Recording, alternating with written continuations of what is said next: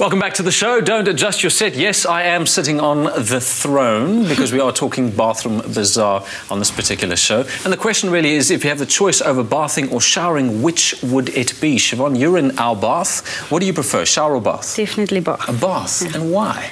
I think it's the best way to block everybody else out and just relax. That's a good reason, I think, eh? Can't argue with that. Well, it is more a matter of personal preference than medical fact, but my preference, Siobhan, is actually a shower. And let me tell you why. A couple of things. Firstly, they're fast. Theoretically, you can be in and out of the shower in a couple of minutes.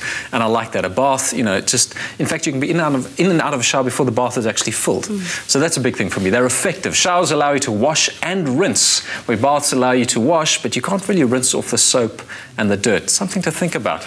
They're also environmentally friendly. 5 minutes under the spray uses only 40 litres of water versus the average 80 litres for a full bathtub. Of course, if you shower for 10 minutes, you undo all that good.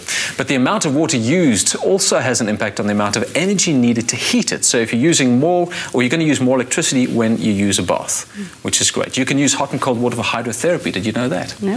In fact, I occasionally do this, not often, and definitely not in winter. But if you turn on the cold water and give yourself that shock of cold water and put the hot back on again, it's wonderful for relieving muscular tension, and it's a great way just to invigorate the body. So you can do that in a shower, you can't do that in a bath. So I'd pick a shower over a bath every time, but that healthy habit may not be as healthy as it appears. I'll tell you why. Many dermatologists are suggesting that people wash far too much. The modern preoccupation with personal hygiene could be to the detriment of our skin.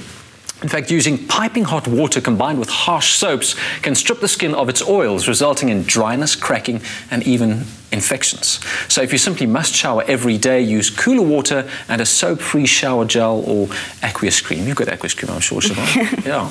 So on average, most people spend around 3 years of their life in the bathroom. Like that would be a great way to spend it, Siobhan, blocking people out. I know my sister would have spent even more than that, so it's worth making sure it's as healthy an environment as possible. I want to live the best life.